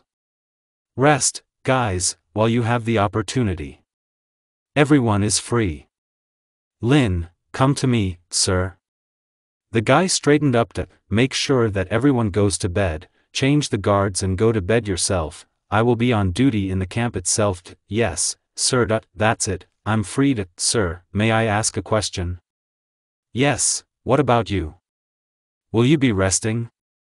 The guy's face showed a slight concern for his superiors in the person of me. I'll rest, Lin, I'll rest, but later. That's it, go and follow the order. There is. The sergeant nodded and rode off to the camp. It will be 2 difficult days. The first 5 hours of sleep of my wards were calm. Utter silence hung over the camp. Only the singing of birds in the distance could be heard. But such an idyll cannot last forever. So the peaceful sleep of the soldiers is over. It ended very unusually. Such a healthy boulder flew into our camp. Fortunately, he did not get into any tent, otherwise I would not have given any guarantees that the soldiers could survive after such a gift. The boulder landed in the camp with a crash, so much so that I felt the earth tremble. Naturally, everyone jumped up from their heated futons at once. At that time I was making another round of the camp and saw this flying stone. Get up. Everyone stood up quickly. I shouted as loudly as I could. Although, as I said earlier, my scream was not needed here, since everyone already understood what was happening. Attack. Sir, what are your orders? The fighters lined up in front of me in a row, while Lin stood a little closer to me. So, as you understand, we are completely fucked. If we don't repel this attack before reinforcements arrive, then the shrews will be able to strengthen themselves in this area. There will be a breakthrough in the border. It's not good for us at all. We are acting according to this plan. Since we comply with the agreements, we will not enter neutral territory. We catch live bait. We have to lure these assholes to our camp and kill them here or capture them. Although 1 or 2 languages will be enough, which we will take with us to the headquarters. I plan to be replaced with the reinforcements that are coming to us. We need to hold out until their approach. Do you understand? Yes, sir, great. Then I want to ask you.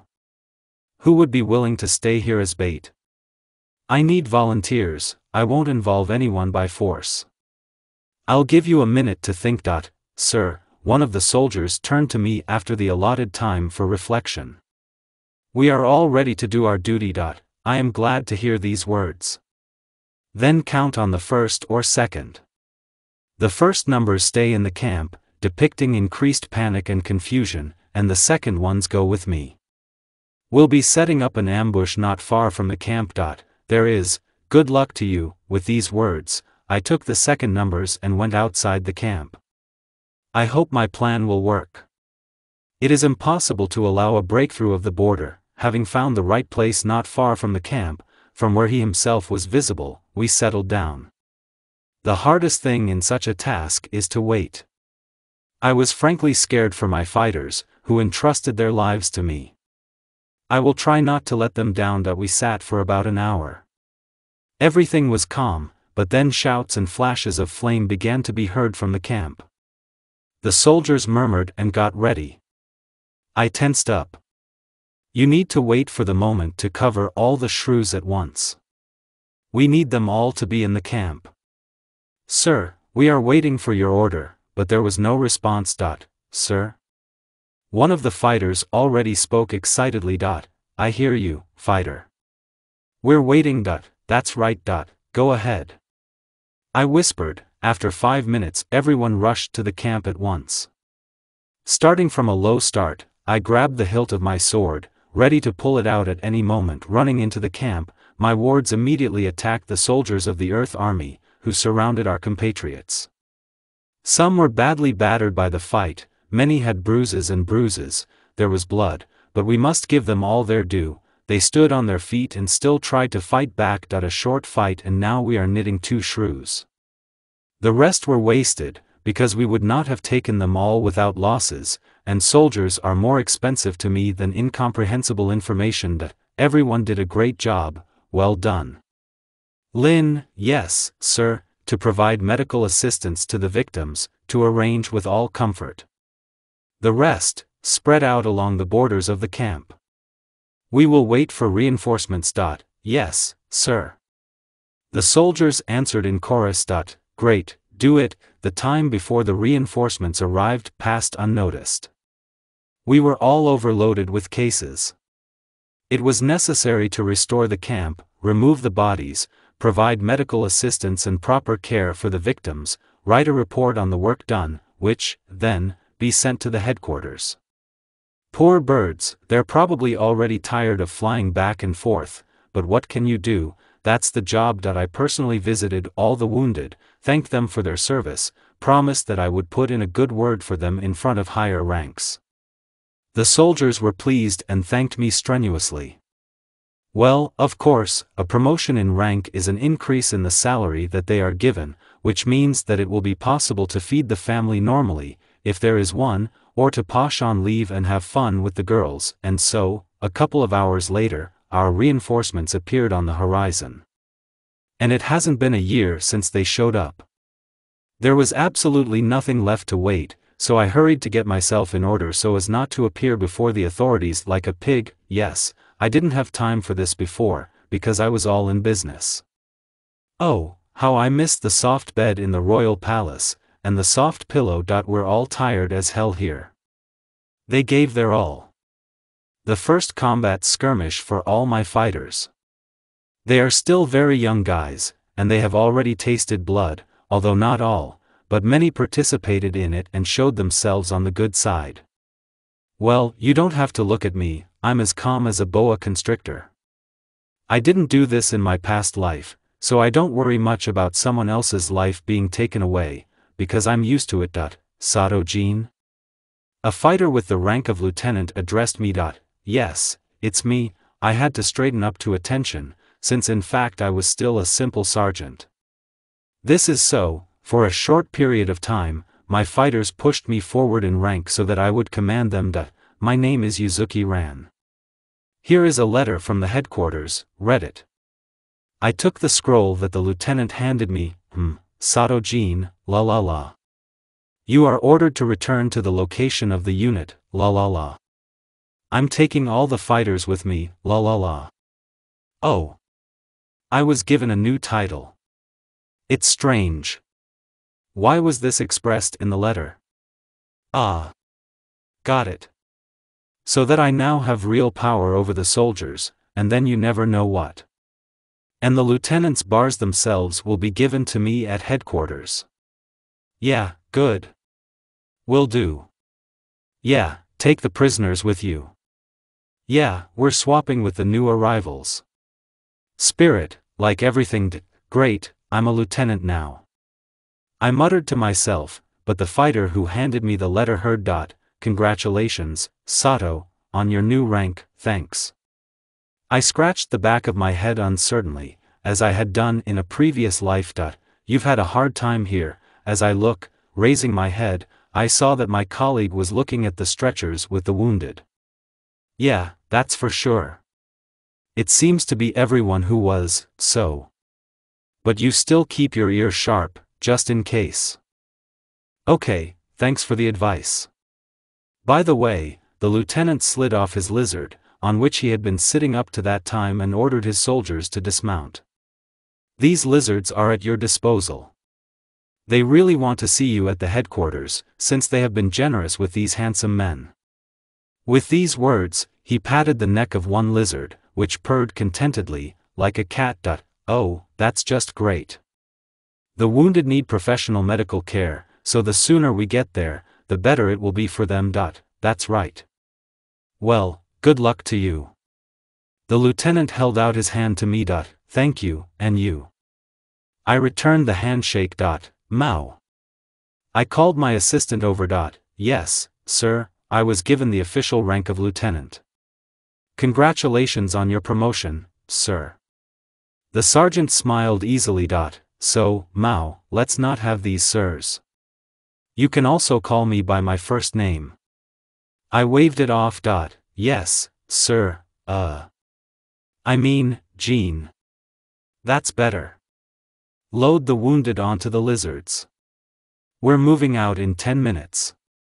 All right, Jean. Mao ran away to carry out the order, and I reread the letter again. Well, the first step to the rank of the first general has been passed.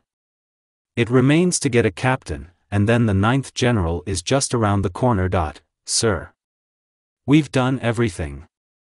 The wounded are on the lizards, they are securely fastened.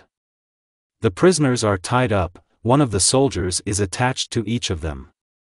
We are ready for the nomination. One of the fighters reported. Great, everyone to the lizards, let's move out. I shouted so that all the soldiers could hear me. There is. They answered in chorus and climbed onto their transport. The road to the headquarters took exactly a day. We had to make short passes to give the wounded a break from the shaking, and we ourselves needed to rest, eat, go to the need and all that. In the evening of the next day, we were already near the borders of the unit, from where we were sent on patrol.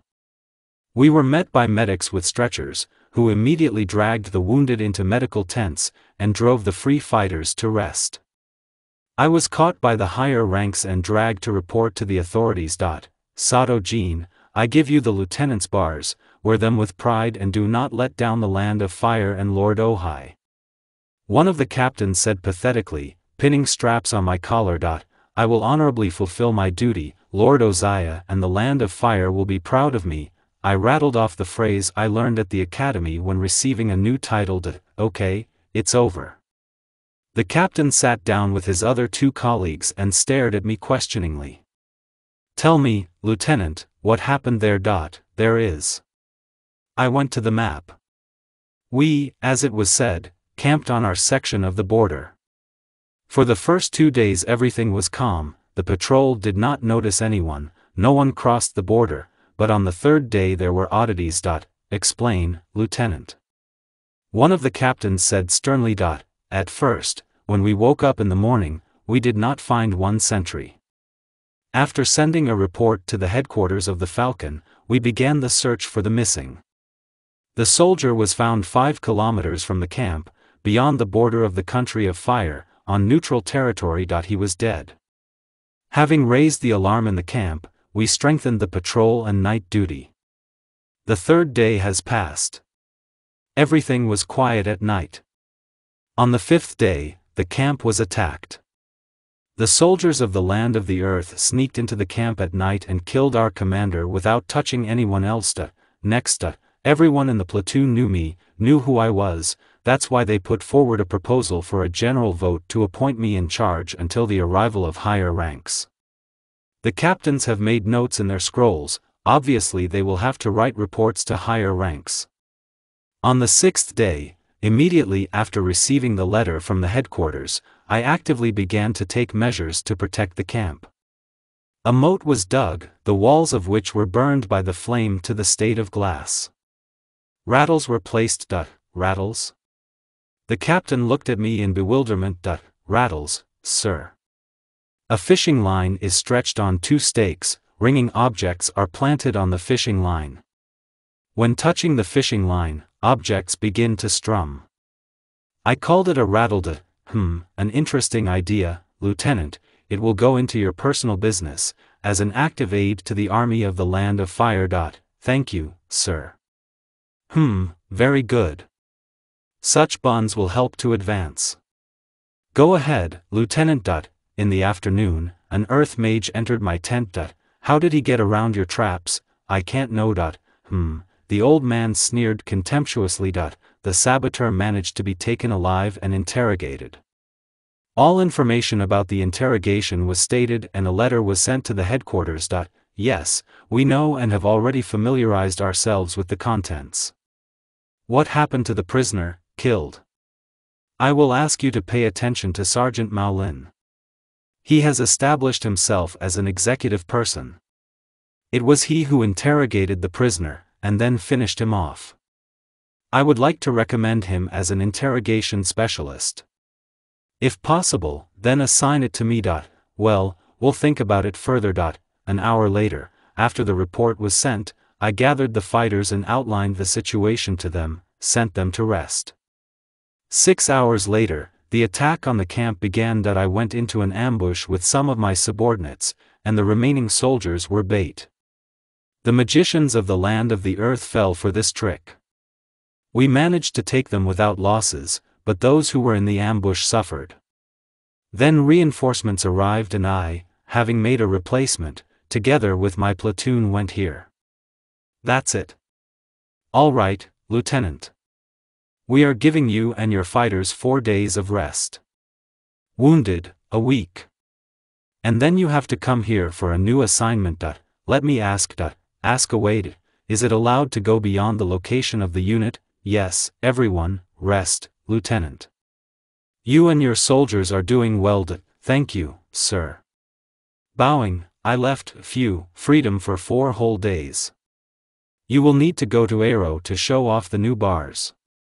In the meantime, we need to visit the fighters and please them with a short vacation. So, listen to me carefully. I immediately began, as soon as I entered the tent where my soldiers were stationed. So, I'll start with the fact that I was officially given the rank of lieutenant. Thank you. After waiting out the ovation, I continued. We were given a short vacation for 4 days. A hubbub of joyful voices rose in the tent. Quiet. Listen to the rest first, and then rejoice. Our wounded comrades will rest for a week, they deserve it. Further, in 4 days we will be given a new task, but as I understand it, we will go to it as an incomplete platoon, so everyone will be rested and whole in this tent in 4 days. Is everything clear to everyone? Any questions, sir? It turns out that you are our commander now. Yes, it turns out that it is. That's it, nothing else? Then everyone disperse, have a good rest. Thank you, sir, you too. The soldier waved at me. That bitch, no subordination, although, if you remember me in his years in the past world. Yeah, I'd rather keep quiet. What was it worth just one appeal, Granny Tsunade, to the head of our village? Yes, and such nicknames allow you to strengthen friendly relations with soldiers that I want them to consider me a friend, a brother, and not just a commander. I will put together a gang, an elite squad, which I dreamed of in a previous life. In the likeness of Anbu. Good luck. I said and waved my hand and left the tent. Now you will need to get to Ozai's palace. So, where is my lizard? I think the command will not be offended if I borrow it. I really like this handsome man, especially since traveling on him is a pleasure. Well, hello. I need to give you a name. I said, stroking the lizard's scaly face. He just vibrated quite and stuck out his forked tongue, tickling my hand. I think you will be Kurama. Of course, you're not so big and fluffy, but you're still useful. Okay, I'll ask you from Ozai. Let's go. We took off abruptly, heading towards the Fire Lord's palace. We got there in just 2 hours. This, I'll tell you, is pretty fast. It would take me at least 6 hours to get there on foot. Oh well, when I entered the palace gates, I started turning my head again. The guards who knew me let me through without question. The sea of red and gold, the palace is simply awe-inspiring, although it's not the first time I've seen it, but it still takes my breath away. Courtiers, walking steadily through gardens and bridges overhanging small rivers, ponds with fish that now and then jump out of the water, shining with bright scales in the glare of the sun, magnificent trees spreading their branches, and I'm on my lizard. Thank Kami that at least he managed to change his uniform for the front. I had it clean, because if I hadn't brought Kami, I would have come here in a dirty and singed uniform. To be honest, I don't really like this dress uniform. She's kind of sad. Absolutely red, and I want something more catchy, something that will catch the eye against the background of the environment. But in order to be listened to and allowed to create my dress uniform, I need to try hard and become at least the 9th general. So go ahead, plow and do feats, that's the end of it.